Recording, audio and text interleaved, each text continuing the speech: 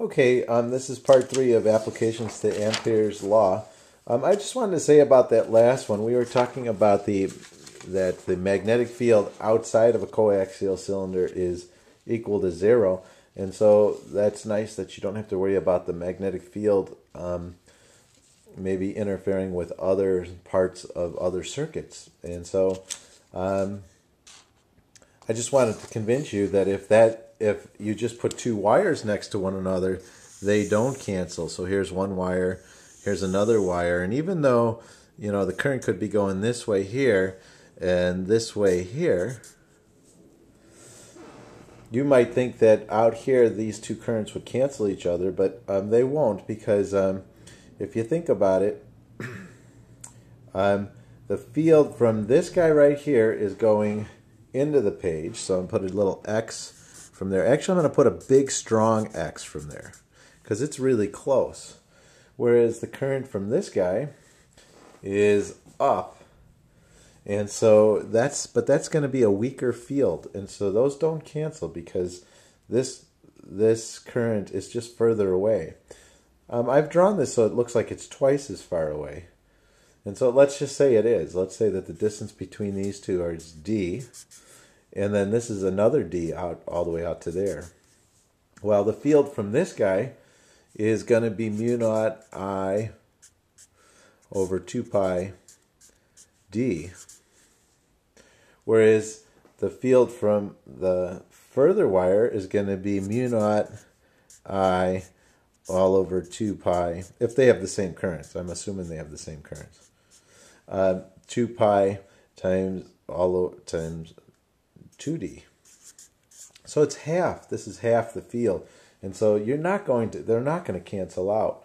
Whereas if they're along the same axis, then they do cancel out. Okay? So that's why we use coaxial cables. Okay. For this next problem, we're going to now assume that the current is not uniformly distributed throughout.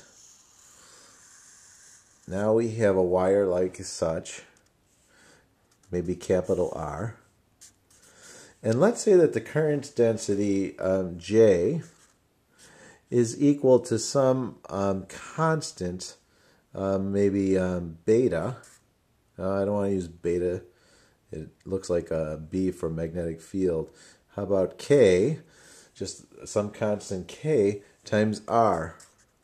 So the further out you go, all the way out to here, the further out you go, the more the current density is. So the current, let's see, at R equals 0, there is no current going through there.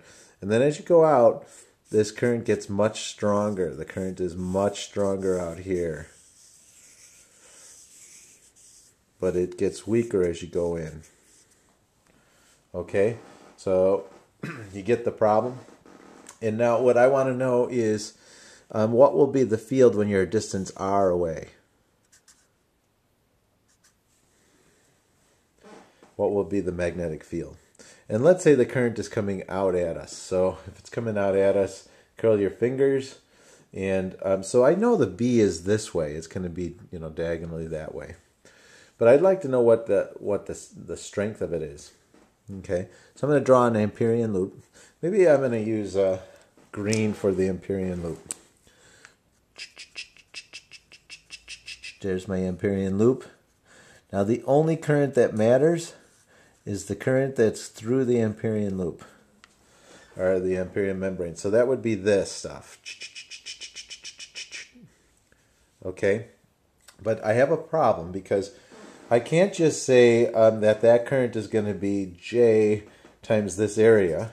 If I just say it's KR times pi R squared, then the math thinks that it's just going to use the current density that's right there at capital R, where it's really not all. It's much less. You'll be overestimating how much current is going through there. So the question is, how do you handle that? Well, what you do is you're going to find the current through just a ring of charge, a ring here. I'll make that really a thick ring, but it's really thin here. So this is going to be, let's call this R. This one, the one that we want to know how far out it is, that R, let's call that R naught. Because I don't want you to confuse that with this other R. So that's an R naught. I don't know if you can see that. And this is going to be R. And let me find how much current is through this ring, that shaded ring. And then I'm going to sum that up with an integral. And that will be what I'll use for the current through the membrane. Okay, so the current that goes through this little ring is a small current. So the current through the ring, put it in red because I'm talking about the red part.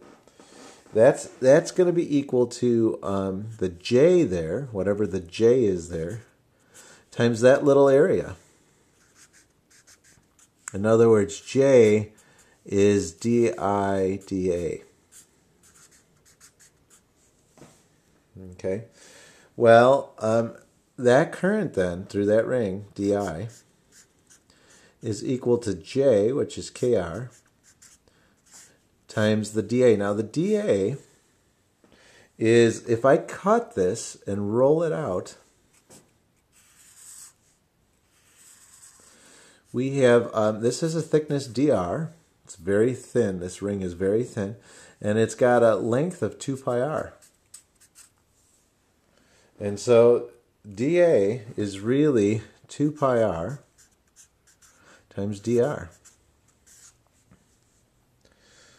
Okay, now I don't really want to know just how much current's through here. I want it for the entire Amperian membrane.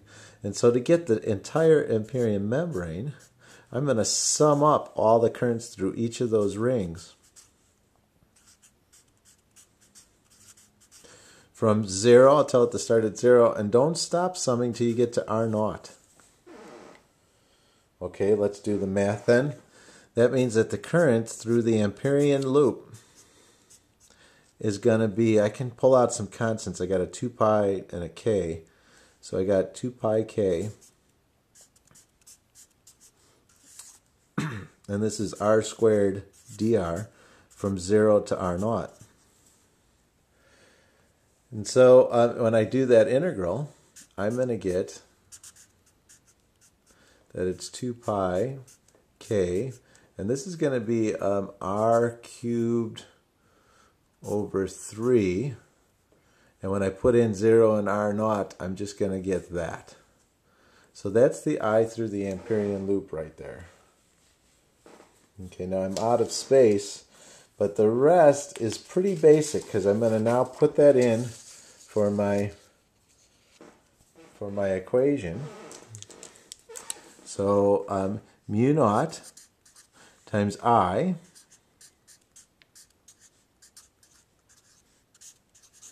is equal to the closed loop integral of b dot dl. Well, b and dl are going to be in the same direction, so I can get rid of the dot product.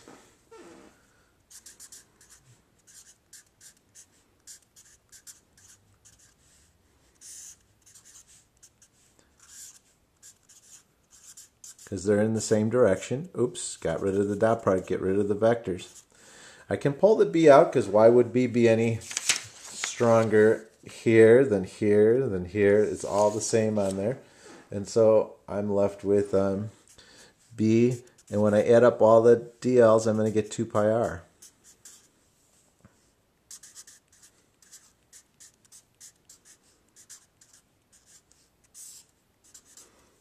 Okay, I can get rid of a pi, and I can get rid of a 2, and I can get rid of an r. This is really r naught, so I can get rid of it. That gets squared. And so it's b is equal to mu naught k r naught squared over 3. So that's what the b is in there. So when I'm in there, if I were to graph that, at least all the way out to capital R, it looks like this, just a constant. It looks like it goes up like this. Outside, it's going to do something different. Thanks. Bye.